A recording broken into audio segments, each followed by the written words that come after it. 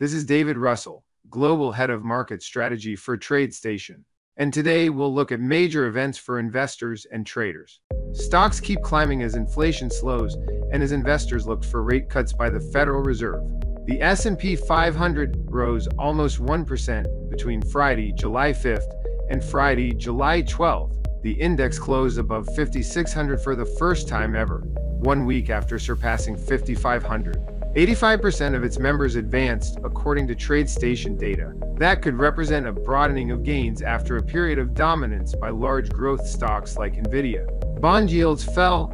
Jerome Powell sounded more dovish in his testimony before the Senate Banking Committee on Tuesday. The Federal Reserve Chair said reducing interest rates too late or too little could unduly weaken economic activity and employment. He added that elevated inflation isn't the only risk. Translation: policymakers are starting to worry about weaker economic data and job growth. It was one of his clearest indications that they're getting closer to interest rate cuts. 2 days later, the Bureau of Labor Statistics reported that the Consumer Price Index fell 0.1% in June. The reading was 0.2 percentage point less than expected, and the lowest reading since May 2020. Services like shelter and transportation slowed sharply. That's a potential sign of inflationary pressures easing across the economy. Last week's drop in borrowing costs drew money into groups that benefit from lower interest rates. That included real estate investment trusts, housing, and utilities. Solar energy stocks, banks, and biotechnology also rallied. Enphase Energy led the S&P 500 and had its biggest weekly gain in almost 2 years. Some of the move followed bullish commentary by Goldman Sachs.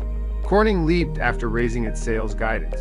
The fiber optic company said AI is fueling data center demand for its networking gear. Housing-related names were other big gainers in the S&P 500, like Builders First Source, Mohawk Industries, and D.R. Horton. Chipotle Mexican Grill was the worst performer after completing a big stock split. Meta Platforms and Netflix also lagged. Meta slid as money left megacaps, and Edgewater Research cited a potential advertising slowdown. Wells Fargo declined after earnings matched expectations. Delta Airlines also dropped after warning of increased competition and price cuts. Last week featured several measures of widening bullishness. For example, Yardeni Research raised its year-end price target on the S&P 500 from 5,400 to 5,800. Oppenheimer went from 5,500 to 5,900. Yardeni cited uninvested cash in money market funds, and Oppenheimer pointed to strong earnings. FactSet crunched numbers-based analyst price targets at the individual company level. They implied the S&P 500 could advance another 7% to 6,007 in the next 12 months, according to the research firm. The American Association of Individual Investors separately reported the highest reading of bullish sentiment since late March and the lowest level of bearishness since late February.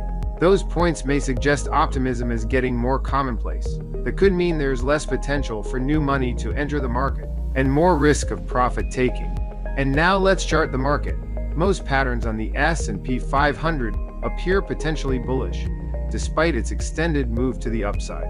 First, it's made higher weekly highs and higher weekly lows for 6 straight weeks. That could be viewed as a longer-term uptrend. Second, the advanced decline line made a new high on Friday. It was the first new high since the index broke out on May 15th. TradeStation data also shows the number of new 52-week highs increasing. Are more stocks participating in the rally? Third, the Relative Strength Index, or RSI, has remained at or near overbought readings.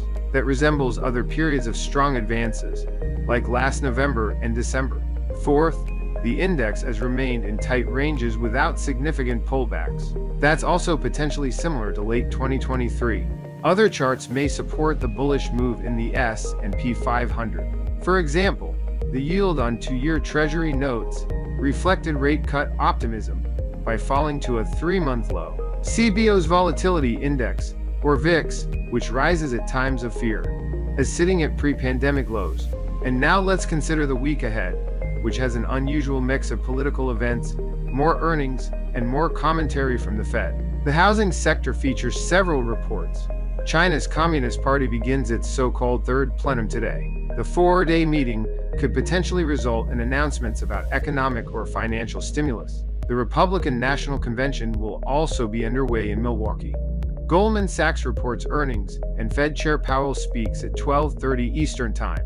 Tuesday brings retail sales and NAHB's homebuilder sentiment report. Bank of America, Morgan Stanley, and United Health issue quarterly results.